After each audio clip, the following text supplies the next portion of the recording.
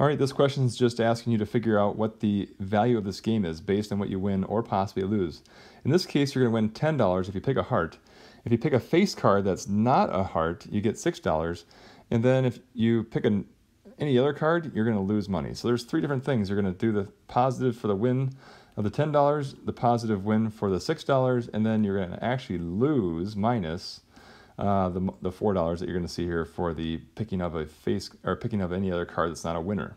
So let's talk about what that looks like in the picture here. So if we have anyone picking out to get $10, you're supposed to pick out a heart. That's $10 times the chance of you getting a heart. Now you'll notice 1/4 of the deck is all hearts. So that means times 1/4. Or if you want to do 13 over 52, that also works. Plus, you can also win this problem right here. You could win $6, but the chance of this one is, be careful. This is where the trick and why you might be having a question about this problem. When you say, if you're going to pick out a face card, there are technically 12 face cards, but you've already used those three, so those three don't count. So there's technically going to be 9 out of 52, which I'll just write like this, 9 out of 52 right here. Then minus your $4 times the chance of that happening. Whatever I haven't circled is what your chance of that is. You're going to have to figure that on your own. And once you put that all in your calculator, you'll have your answer for the expected value.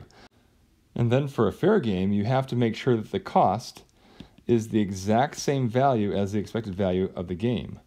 So if you're paying exactly what the game is worth, then it's considered a fair game. Anything else, either more or less, is not a fair game. Hopefully this video helps, and good luck.